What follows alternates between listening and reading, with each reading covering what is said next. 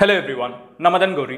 இவ்வளோ நாள் நம்ம சைனால இருக்கிற ஆயிரக்கணக்கான பாதிக்கப்பட்ட மக்கள் எப்படியாவது இந்த பிரச்சனையிலிருந்து வெளியே வரணும் அப்படிங்கறத ஏங்கிட்டு இருந்தோம். அதுக்காக நிறைய பேர் பிரார்த்திச்சிட்டும் இருந்தோம். பட் இப்போ என்ன நடந்திருக்குன்னு பாத்தீங்கன்னா, நம்ம எது ஒன்று நடக்கவே கூடாதுன்னு நினைச்சோமோ அந்த ஒரு விஷயம் நடந்திருக்கு.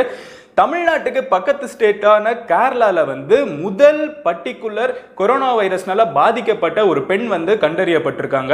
பட் இதுல ஒரு மிகப்பெரிய பிரச்சனை இருக்கு. அவங்க கண்டறியப்பட்டுட்டாங்க, அவங்க தனிமைப்படுத்தப்பட்டுட்டாங்க, எல்லாமே ஃபைனா தான் இருக்கான்னு கேட்டீங்கன்னா இல்ல. என்ன பிரச்சனை அப்படிங்கறது பாத்தீங்கன்னா, 23ஆம் தேதி இவங்க பீஜிங்ல இருந்து கிளம்பி இந்தியால இருக்கிற கொல்கட்டா அப்படிங்கிற ஒரு இடத்துக்கு வந்திருக்காங்க. சோ வெஸ்ட் பெங்கால்ல இருந்து அதுக்கப்புறம் அங்கே அவங்க கிளம்பி திருவனந்தபுரம் இல்ல கொச்சி ஏர்போர்ட் ரெண்டுல ஏதாவது ஒரு ஏர்போர்ட் அவங்க லேண்ட் ஆயிருக்கணும். அதுக்கப்புறம் திரிசூர் அப்படிங்கிற அவங்க ஊருக்கு போயிருக்காங்க. இதெல்லாம் நடந்தது என்னைக்குன்னு பாத்தீங்கன்னா 23ஆம் தேதி. இவங்களுக்கு எப்போ இந்த நோய் இருக்குங்கிறத கன்ஃபார்ம் பண்ணப்பட்டு ஹாஸ்பிட்டல் அட்மிட் பண்ணப்பட்டிருக்காங்க அப்படிங்கிறது பாத்தீங்கன்னா 30ஆம் தேதி. சோ நடுவுல ஒரு 7 நாள் விண்டோ இருக்குது. 7 நாள் இவங்க மக்களோட மக்களாவே இருந்திருக்காங்க. சோ அது எத்தனை பேருக்கு ஒருத்தங்க கிட்ட இருந்து இன்னொருத்தங்களுக்கு, மனுஷங்க கிட்ட இருந்து மனுஷங்களுக்கு இது பரவும். சோ கொரோனா வைரஸ் எத்தனை பேருக்கு கேரளால இப்போதைக்கு பாதிக்கப்பட்டிருக்குங்கிற எக்ஸாக்ட் நம்பர் நம்மளால சொல்ல முடியாது. பட் கன்ஃபார்ம்டு கேஸ் 1 அப்படின்னு சொன்னாலும் 1034 பேரை கேரளாவோட அரசாங்கம் தனிமைப்படுத்தப்பட்டு அவங்க உண்மையிலே கொரோனா இருக்கா இல்லையா அப்படிங்கறத செக் பண்ணப்பட்டு இருக்காங்க. சோ இந்த வீடியோல நம்ம மெயினா பார்க்க போறது என்னன்னு பாத்தீங்கன்னா, இந்தியா இந்த கொரோனாவை எப்படி எதிர்கொள்ள போகுது அப்படிங்கறத நம்ம கண்டிப்பா பார்க்க போறோம். ஏன்னா இவ்வளவு நாள் நம்ம வீடியோல பேசுறப்பமா இருக்கட்டும், நம்ம வீட்ல பேசுறப்ப கூட நம்ம சொல்லிட்டு இருந்தது இந்தியாக்குள்ள இது வராம எப்படி தடுத்து நிறுத்துறது அப்படிங்கறத பேசிட்டு இருந்தோம். பட் இந்தியாக்குள்ள வந்துடுச்சு. நம்மளுக்கு அடுத்த ஸ்டேட் கேரளால வந்திருக்கு. நம்மளோட சகோதரர்கள் தான் பாதிக்கப்பட்டிருக்காங்க. பட் இதை நம்ம எப்படி ஃபர்தரா ஸ்ப்ரெட் பண்ண விடாம தடுத்து நிறுத்துறது அப்படிங்கறத இந்த வீடியோல பார்க்க போறோம். ரெண்டாவது நம்ம பார்க்க போறது என்னன்னு பாத்தீங்கன்னா, உலக அளவுல இந்த கொரோனா வைரஸ் அப்படிங்கிறது ஒரு உலக அளவுல ஒரு மிகப்பெரிய பிரச்சனை அப்படிங்கறது வேர்ல்ட் ஹெல்த் ஆர்கனைசேஷன் நேத்திக்கு பப்ளிக்கா அனௌன்ஸ் பண்ணிருக்காங்க. இது என்னடா இப்போ தான் இவங்க அனௌன்ஸே பண்றாங்கன்னு கேட்டீங்கன்னா, ஆமா இப்போ தான் அனௌன்ஸ் பண்றாங்க. பட் அதை அனௌன்ஸ் பண்றப்ப அவங்க ஒரு விஷயம் சொல்றாங்க. நாங்க இத உலக அளவுல ஒரு பிரச்சனையா ஏன் சொல்றோம்னா, இது சைனால நடக்கிறதுனால இல்ல, உலகத்துல மத்த நாடுகள்ல இது எவ்வளவு பெரிய பிரச்சனையா பரவிட்டு இருக்குங்கிற காரணத்தினால இது உலக அளவுல ரொம்பவே உன்னிப்பா கவனிக்க வேண்டிய ஒரு விஷயம்ங்கறத நாங்க அனௌன்ஸ் பண்றோம். உலகத்துல இருக்கிற எல்லா நாடுகளும் தயவு செஞ்சு பாத்துருங்க அப்படிங்கிற ஒரு விஷயத்தை அனௌன்ஸ் பண்ணிருக்காங்க. அதை சொன்னது மட்டும் இல்லாம மக்கள் என்னென்ன செய்யணுங்கிற ஒரு செட் ஆஃப் விஷயங்கள் சொல்லியிருக்காங்க, என்னென்ன செய்யக்கூடாதுன்னு சொல்லியிருக்காங்க. அதை நம்ம ரொம்ப பிரீஃபா பார்க்க போறோம். அதுக்கு அடுத்து நம்ம பார்க்க போறது என்னன்னு பாத்தீங்கன்னா, ஒரு கொரோனா வைரஸ் ஒருத்தங்களுக்கு வந்திருக்கும் இல்ல வந்துருச்சுன்னு சந்தேகிக்கப்பட்டிருந்தாங்கன்னா அவங்க கம்ப்ளீட்டா தனிமைப்படுத்தப்படுறாங்க. ஏன்னா அவங்க பேசுறப்போ, அவங்க வாயில இருந்து வர எச்சியில இருந்து அவங்க ஊதுறப்போ சம்டைம்ஸ் அந்த காத்துல இருக்கிற பார்ட்டிகிள்ஸ்ல கூட இது ஸ்ப்ரெட் ஆகுங்கிற நம்பிக்கை, அதாவது அந்த வாட்டர் டிராப்லெட்ஸ்ல கூட ஸ்ப்ரெட் ஆகுங்கிற நம்பிக்கை இருக்கு. சோ இந்த மாதிரி யாருக்காவது கொரோனா வைரஸ் இருக்குன்னு சொன்னாங்கனாலோ இல்ல வந்திருக்கும்னு சந்தேகிச்சாங்களோ அவங்களை கம்ப்ளீட்டா தனிமைப்படுத்தி வச்சிருக்காங்க. இப்போ எப்படி ஒரு கொரோனா வைரஸ் வந்த ஒரு பர்டிகுலர் நபரை தனிமைப்படுத்தி வைக்கிறோமோ அந்த மாதிரி சைனா அப்படிங்கிற இந்த ஒரு நாட்டை உலகத்தில் இருக்கிற எல்லா நாடுகளும் இப்ப தனிமைப்படுத்தி வச்சிருக்குங்கிறதா யதார்த்தமான ஒரு விஷயம். சோ சைனாக்கு போற எல்லா ஃபிளைட்டுமே உலகத்தில் இருக்கிற நிறைய நாடுகள் கம்ப்ளீட்டா கட் ஆஃப் பண்ணி வச்சிருச்சு. சைனாக்கு கிட்ட இருக்கிற ஹாங்காங் அப்படிங்கிற இந்த கண்ட்ரியோட ஸ்டாக் எக்ஸ்சேஞ்ச் கிட்டத்தட்ட 2 மாசத்தோட லோவஸ்ட் போய் தட்டிட்டு இருக்கு. இதுக்கு மேல அவங்க இறங்க முடியாதுங்கிறதுனால தட்டி நின்னுட்டு இருக்காங்க. நாளைக்கு இன்னும் கொஞ்சம் இறங்கும். சோ மொத்த நாடுகள் எல்லாமே சைனாவை பார்த்து இப்போ அவங்க கிட்ட நம்மளுக்கு ஏதாவது வந்துடக்கூடாது, ஓகே அவங்க காப்பாற்றணுங்கிறது ரெண்டாவது விஷயம். பட் அவங்க கிட்ட முதல்ல நம்மளுக்கு வந்துடக்கூடாதுங்கிறத நம்ம முதல்ல பத்திரமா இருந்திருக்கணுங்கிறதுல ரொம்ப தெளிவா இருந்துட்டு இருக்காங்க. இதெல்லாம் போக ஒரு மிகப்பெரிய ஒரு கேள்வி எல்லாத்துக்குமே ஒரு மர்மம் மாதிரி ஒரு பெரிய விஷயம் இருக்குது. அது என்னன்னு பாத்தீங்கன்னா, அது நான் கடைசியில சொல்றேன். பட் அதெல்லாம் சொல்றதுக்கு முன்னாடி நான் முதல்ல இருந்து என்னென்ன நடந்துச்சுங்கிறத சொல்ல ஆரம்பிச்சிடுறேன். ஃபர்ஸ்ட் நம்ம மெயினா பார்க்க போற விஷயம் என்னன்னு பாத்தீங்கன்னா, இந்த கேரளால பாதிக்கப்பட்ட ஒரு பெண். நேத்திக்கு வீடியோல நிறைய பேர் கேட்டிருந்தீங்க ஏன் இதை சொல்லலன்னு. இந்த கொரோனா வைரஸை பத்தி வாட்ஸ்அப்ல வர விஷயங்கள், இன்டர்நெட்ல வர விஷயங்கள் எது உண்மை எது போயின்னு தெரிஞ்சுக்கிறதுக்கே மணிக்கணக்காக நம்ம வாசிக்க வேண்டியது இருக்குது. ஸோ அதனால தான் இது கொஞ்சம் டிலேடா சொல்றேன். பட் இருந்தாலும் என்ன நடந்திருக்குங்கிறது இப்போ கொஞ்சம் தெளிவா தெரியுது. ஸோ என்ன நடந்திருக்கு அப்படிங்கறத பாத்தீங்கன்னா, ஜனவரி 23ஆம் தேதி நான் ஆல்ரெடி சொல்லியிருந்தேன், சைனால இருக்கிற நிறைய மாணவர்கள் இந்த மாதிரி ஒரு பிரச்சனை வருதுன்னு தெரிஞ்சவங்க அங்கேருந்து கிளம்பி வர ஆரம்பிச்சிட்டாங்க. ஸோ இந்த பொண்ணு என்ன பண்ணியிருக்காங்கன்னு பார்த்தீங்கன்னா, ஜனவரி 23 பீஜிங்ல இருந்து கிளம்பி இந்தியாவில் இருக்கிற கொல்கட்டாக்கு அவங்க ஃப்ளை பண்ணி வந்திருக்காங்க. அங்கே இவங்களுக்கு எப்பவும் போல இந்த தெர்மல் எல்லா நாடுகள்லையுமே முதல்ல என்ன பண்ணிட்டு இருந்தாங்கன்னா, தெர்மல் ரேடியேஷன் வச்சு செக் பண்ணிட்டு இருந்தாங்க. அதாவது கொரோனா வைரஸ் வந்திருக்குன்னா அவங்களுக்குன்னு சில அறிகுறிகள் இருக்கு. அது என்னென்ன அறிகுறிகள்னு பார்த்தீங்கன்னா, முதல்ல இருமுவாங்க, அதுக்கப்புறம் அவங்களுக்கு ஜலதோஷம் இருக்கிற மாதிரி ஒரு ஃபீல் இருக்கும், சுவாசத்தில் ஒரு பிரச்சனை இருக்கும், அவங்களோட பாடி டெம்பரேச்சர் அதாவது ஃபீவர் இருக்கிற மாதிரி ஒரு ஃபீல் இருக்கும். இதுல நம்ம உடனே கண்டுபிடிக்கிறது எதுன்னு பாத்தீங்கன்னா பாடி டெம்பரேச்சர், உங்களுக்கு ஃபீவர் இருக்கா இல்லையாங்கிறத டெஸ்ட் பண்ண முடியும் கரெக்டா. சோ இந்தியால இருக்கிற இந்த சைனால இருந்து வர்ற எல்லா ஏர்போர்ட்ல இருக்கிற எல்லாத்துக்குமே என்ன இன்ஸ்ட்ரக்ட் பண்ணப்பட்டிருந்துச்சுன்னா, வர்றவங்களுக்கு பாடி டெம்பரேச்சர் எவ்வளவு இருக்குங்கிறத பாருங்கன்னு மட்டும் தான் சொல்லியிருந்தாங்க.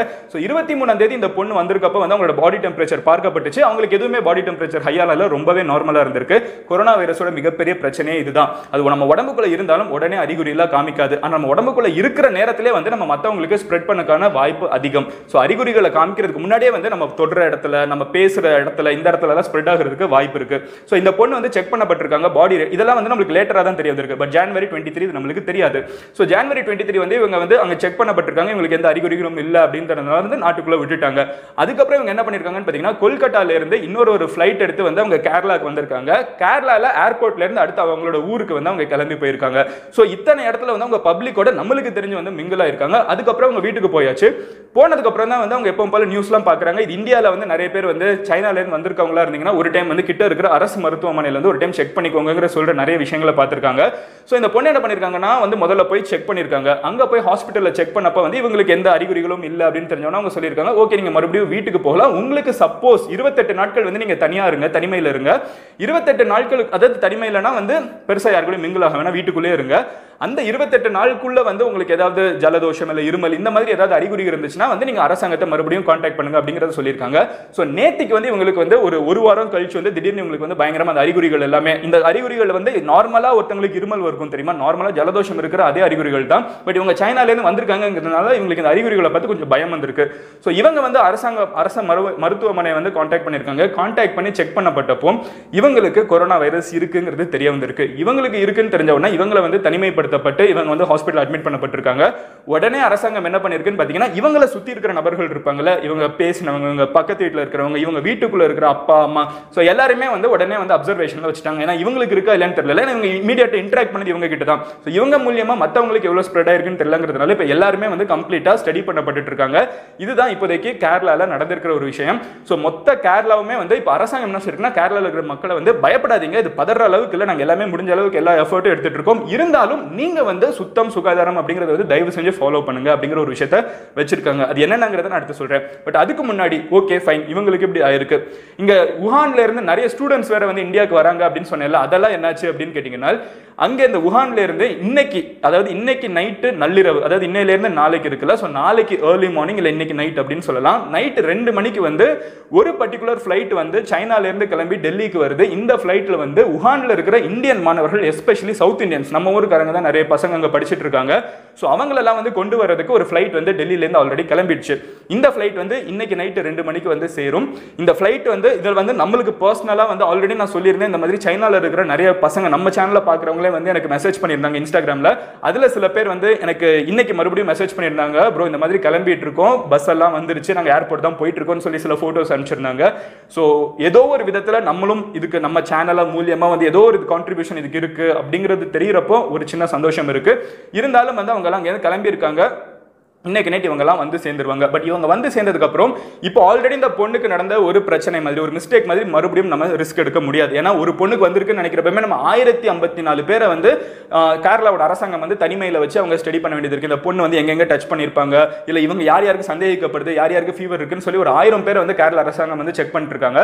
ஸோ இந்தியா வந்து அவ்வளவு டென்ஸா இருக்கிற ஒரு நாடு, கரெக்டா நம்மளை சுத்தி மனிதர்கள். ஸோ இப்படி இருக்கிற ஒரு நாட்டில் இது ஆரம்பிச்சிருச்சுன்னா பெரிய பிரச்சனைங்கிற காரணத்தினால இந்தியாவோட ராணுவ படை இருக்குல்ல, அவங்க வந்து இதுல இன்வால்வ் ஆயிருக்காங்க.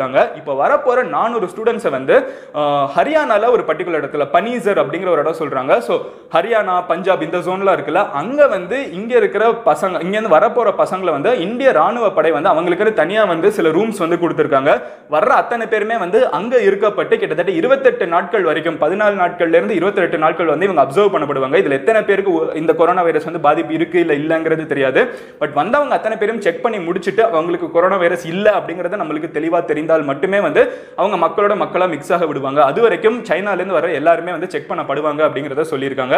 சோ இதுதான் வந்து இந்தியாவுக்கும் கொரோனா வைரஸ்க்கும் போயிட்டு இருக்கிற ஒரு மிகப்பெரிய போராட்டம். இந்த ஒரு நொடியில இந்தியால வந்து ஸ்ப்ரெட் ஆரம்பிச்சுச்சுன்னா தடுக்கிறதுங்கிறது ஒரு மிகப்பெரிய தலைவலி. கொரோனா வைரஸ் வந்து வரலாற்றுல இல்லாத ஒரு அளவுக்கு வந்து பயங்கரமா ஸ்ப்ரெட் ஆயிட்டு இருக்குன்னு சொல்றாங்க. இதோட பலி எண்ணிக்கை வந்து கம்மி தான். இப்போதைக்கு பாதிக்கப்பட்டவங்களோட எண்ணிக்கை எத்தனை அப்படிங்கிறது பாத்தீங்கன்னா 10,000 பேர் வந்து பாதிக்கப்பட்டிருக்காங்க உலக அளவுல.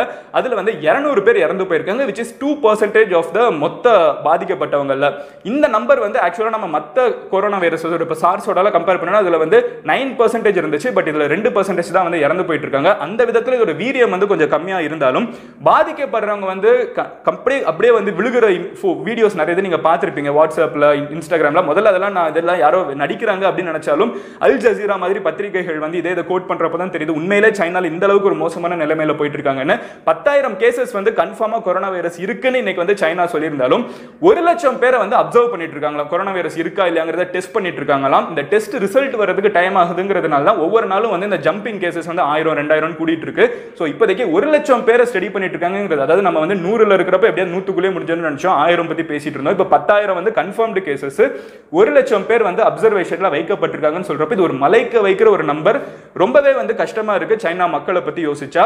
இது வந்து சைனால போயிட்டு இருக்கிற இப்போ இருக்கிற ஒரு மிகப்பெரிய பிரச்சனை. இதுல இருக்கிற இன்னொரு ஒரு விஷயம் என்னன்னு பாத்தீங்கன்னா, சைனா நாட்டுல வந்து சாப்பாடு வந்து ஒரு மிகப்பெரிய தட்டுப்பாடா உருவாக ஆரம்பிச்சிருச்சு. அதாவது மொத்த நாடாவே நான் சொல்றேன், சாப்பாடு வந்து ஒரு மிகப்பெரிய தட்டுப்பாடா வர ஆரம்பிச்சிருச்சு. ஏன்னா யாருமே வந்து அவங்க வேலை செய்யறது கிடையாது, வெளியே போகிறதுக்கு எல்லாருக்குமே பயம் இருக்கு. அரசாங்கங்களே நிறைய இடத்துல வெளியே போகாதீங்கன்னு சொல்றாங்க.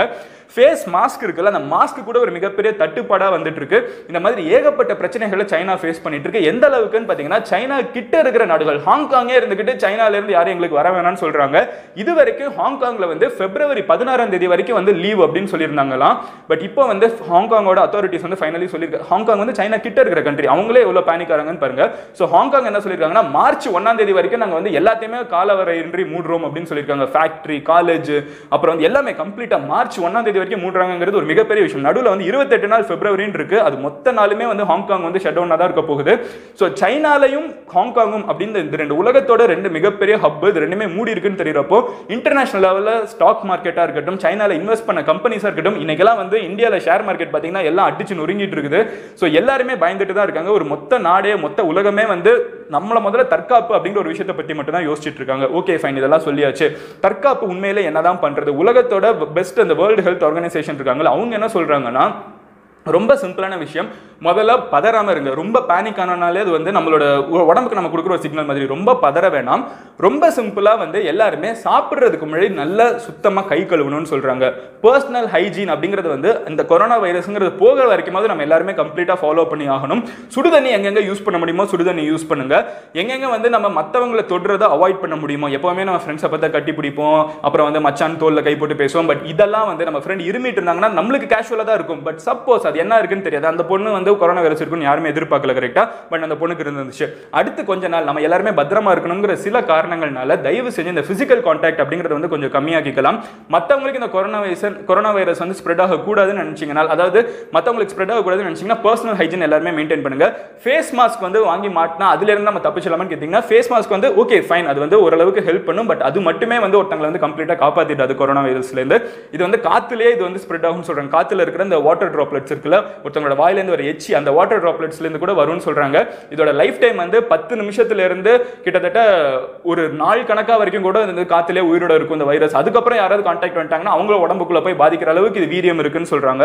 சோ இந்த மாதிரி இருக்க ஒரு நிலைமையில தயவு செஞ்சு சாப்பாடு சாப்பிடுறப்ப நல்லா குக் பண்ணி சாப்பிடுங்க, நல்லா வேக வச்சு, முடிஞ்ச அளவுக்கு நல்லா சமைச்சு சாப்பிடுங்க. முடிஞ்ச அளவுக்கு எங்கெங்க ஹீட் இன்வால்வ் பண்ண முடியுமா, ரொம்ப சிம்பிளா சொல்லணும்னா சூடு எங்கெங்க உங்களால இன்வால்வ் பண்ண முடியுமா எல்லா இடத்துலயும் ஹீட் இன்வால்வ் பண்ணுங்க. சாப்பிடுறதா இருக்கட்டும், தண்ணியா இருக்கட்டும், எதா இருந்தாலும் ஹீட் இன்வால்வ் பண்ணுங்க.